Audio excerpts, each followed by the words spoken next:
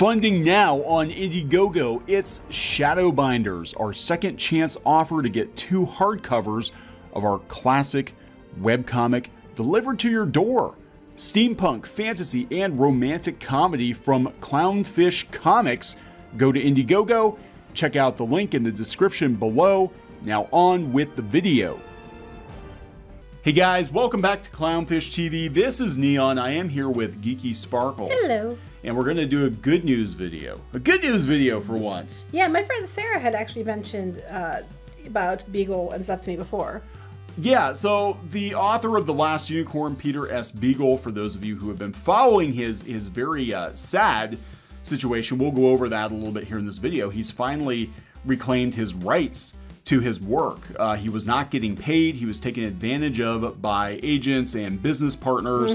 And we're going to talk about his situation and sort of reiterate why you really want to own your shit. Yes. I guess that's about as blunt as I can make it. You really want to own your stuff. You got to be very careful when you're making deals, especially when it comes to IP. And a lot of people jump at the opportunity to get their stuff made or whatever, not realizing that they could tie up their rights for decades. Yeah, this happens all the time. People are like, oh, I finally got a deal, but that might not be the deal you need. Yeah. Or you want. Yeah, you might be better off just doing it on your own. And I've got some good examples of people here who have done it on their own, including Todd McFarlane, who's supposedly got a net worth of like $300 million. I didn't think he was worth that much, but he's got several companies. He took his self-published comic book and he started several companies with it. See, this sounds like us. Todd McFarlane, like, hell I won't. Yeah. That's why Mom used to joke. If you tell me not to do something, I'd go do it. I'd be like, watch me. So I do it. One of the smartest men in comics, hands down. Again, taking his profits and plowing them into himself. Wait, that sounds bad. Taking his profits and starting other companies and hiring the right people. He started his comic, Spawn, and then, after, I don't know, it was like 20 or 30 issues, I think, he stepped away from it and let other people draw it. He still oversaw it, but then he was like, okay, now I'm going to go start a toy company. Now I'm going to go start a movie studio. And now I'm going to go start this and go start that. That's how you win it go. Yeah, and very, very smart, and he owns all of it. He's fine. He's not dependent on Hollywood. He has his own little bubble. Yeah, I would never be dependent on Hollywood. I think George Lucas made that abundantly clear too. Yeah. But we're going to talk about what happened to Peter S. Beagle. So before we get into it, please subscribe for more pop culture news, views, and rants, guys. We're over 183,000 subs. Woo! Hoping for 200,000 soon. Hit this subscribe button. Something's going on YouTube. We're not getting subs as fast as we were. It's been like, it's really weird because the hits are still there, but the subs aren't there. Something strange is going on. We started, I'm just putting this out there. I don't know for sure what's going on, but we started to slow down about the same time that other channels were complaining about getting false flagged by certain groups of people that don't like certain rereads who don't like, anti-Star Wars channels or however they view it. That's about the time our sub count started slowing down. Now, we haven't had any videos flagged or taken down or anything like that, but it is conceivable that maybe YouTube's not recommending our content as much. I don't know. Something's weird. Anyway, let's talk about The Last Unicorn, one of Rankin Bass's best things ever. Love this movie. I remember when it was out and they had didn't they have it on TV? Did they have the whole thing in one chunk, or did they do it like they did with other things where it was? I think it was in one chunk. I think it used to be on HBO a lot. It was on. I think it was on Disney Channel before too. I remember going home from school. We were like excited because we were watching it or something. I just know when Pinky Boo was little, she loved watching it and she loved the booby tree. Yes, she loved the booby tree. So The Last Unicorn was kind of a hard book to adapt into any kind of a movie. They were talking about doing a live action movie at one point. I think they're talking about Guillermo del Toro being a director, which I could see. I could see that. But, the rights have been tied up, but he's gotten them back, Peter S. Beagle. So before we go into how he got them back, I mean, this is sad. I remember 14, 15 years ago when the DVD came out, that the only way he was getting paid off the DVD sales was if you bought an autographed copy. That's bullshit. From a third party.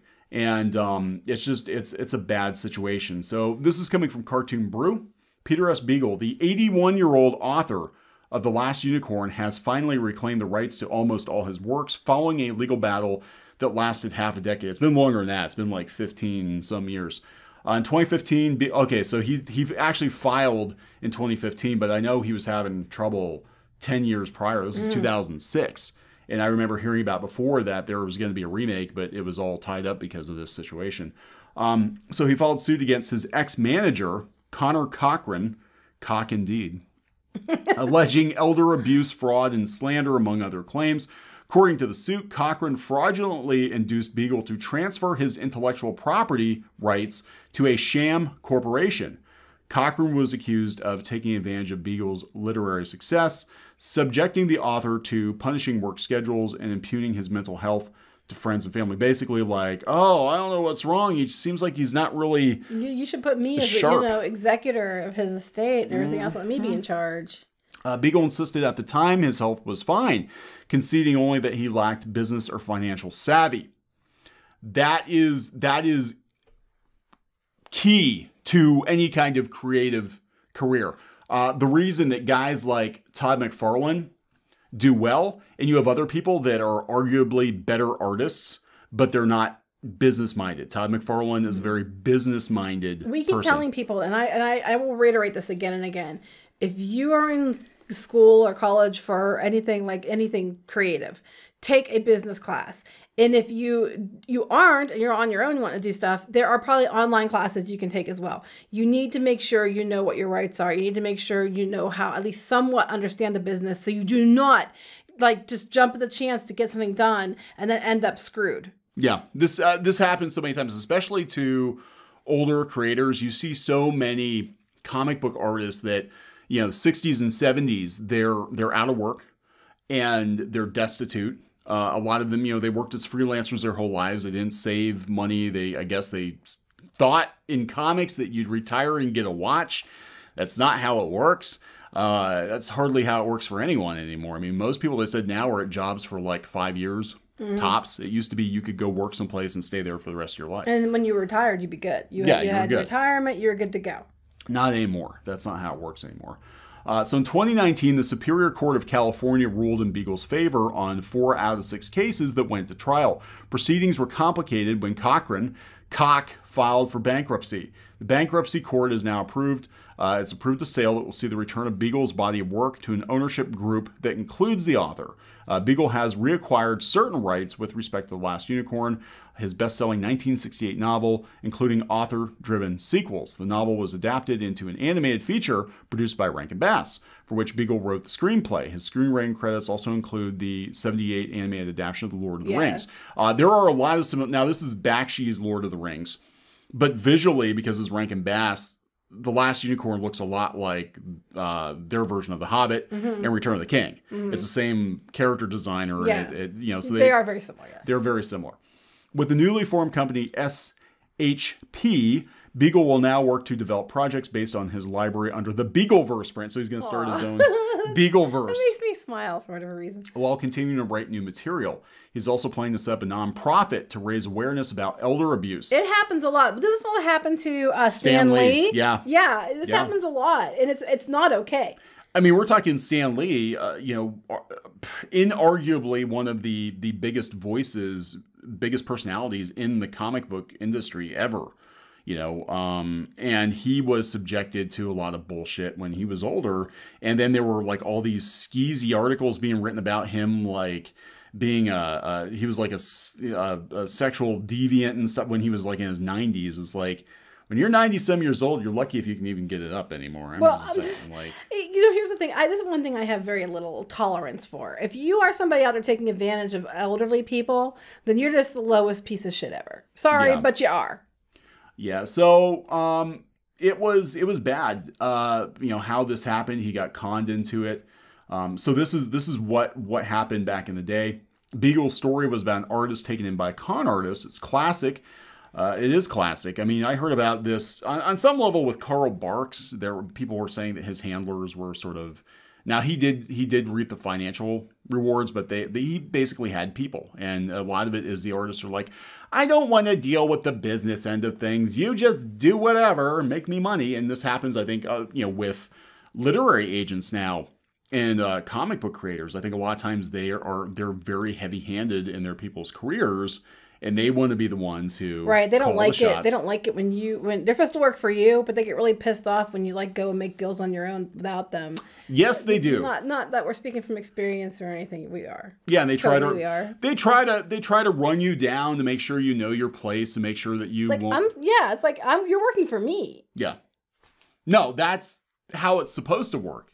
It's supposed to be that they work for you. In reality, you're just a content creator for them. Right. Exactly. That's usually how it works. And when you're turning all your money over to a third party like that, you better know what the hell is going on, especially if they're negotiating all the publishing deals on your behalf. Like, they could be telling you, I mean, who knows? I know there's ethics and stuff involved, but they could be saying, well, hey, dude, you're only getting $1 a book. Well, in reality, they're getting $5 a book and they're pocketing $4. Right, you don't know $1. that. Yeah. And so I guess in 2001, he met Cochran and he hired him as his business manager. Yeah, thereafter, Beagle claimed that Cochran assumed control of all of Beagle's business affairs, setting up a publishing company in 2005, Conlon, to handle Beagle's publishing needs.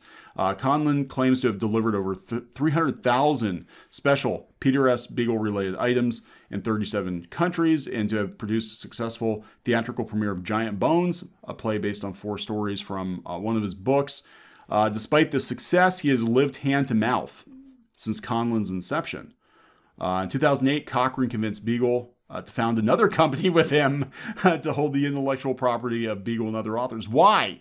Why? If it went bad the first time and you've already got a company, why would you do it again? Look, it's better. He told him it was going to be a 50% partnership. Yeah. And then he talked him into transferring all his rights to the IP like Last Unicorn to him. Yeah, so there's been some talk on YouTube about a certain comic book publisher, and I'm not going to name names because I don't want to disparage anyone, but it wouldn't take too much to figure out who it is.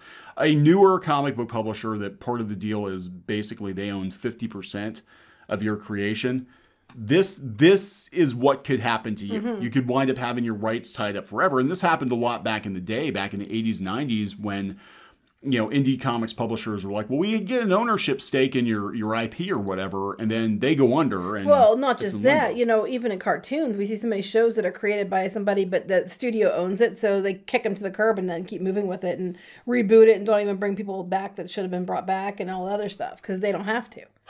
So this is where it gets really sad. So we've got the author of The Last Unicorn, right?